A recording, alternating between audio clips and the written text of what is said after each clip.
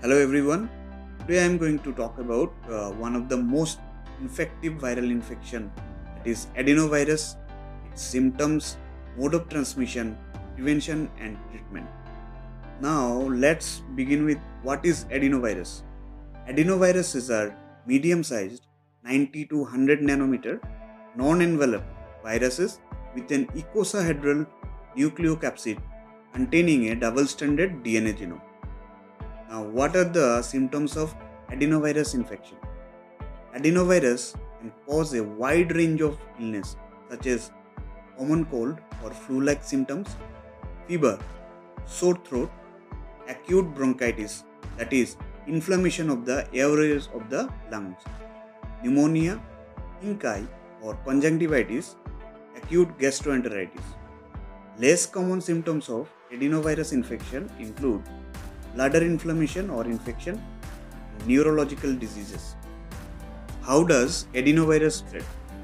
Adenoviruses are usually spread from an infected person to others through close personal contact, such as touching or shaking hands, the air by coughing and sneezing, touching an object or surface with adenovirus on it, then touching your mouth, nose or eyes before washing your hands.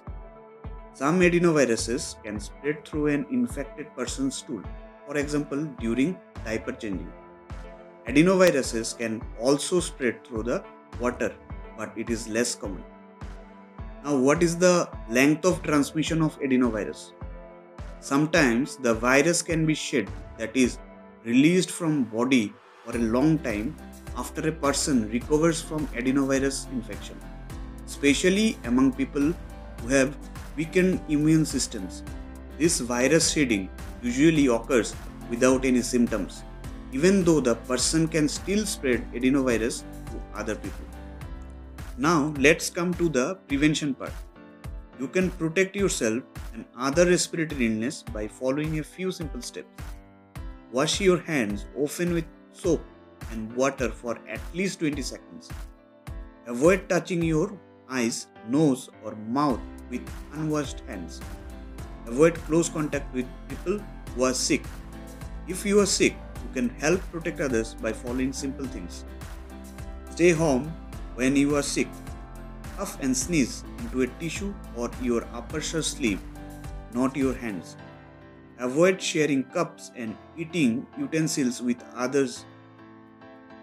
Refrain from kissing others.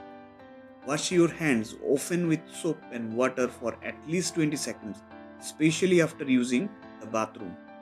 It is important to keep adequate levels of chlorine in swimming pools to prevent outbreaks of conjunctivitis caused by adenoviruses.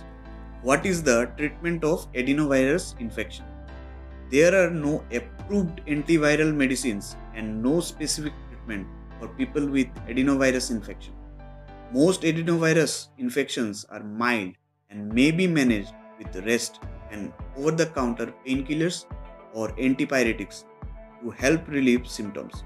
But it is always advisable to consult your doctor before taking any medicines. If you like my content, then please do like, share, comment and subscribe my channel. Thanks for watching.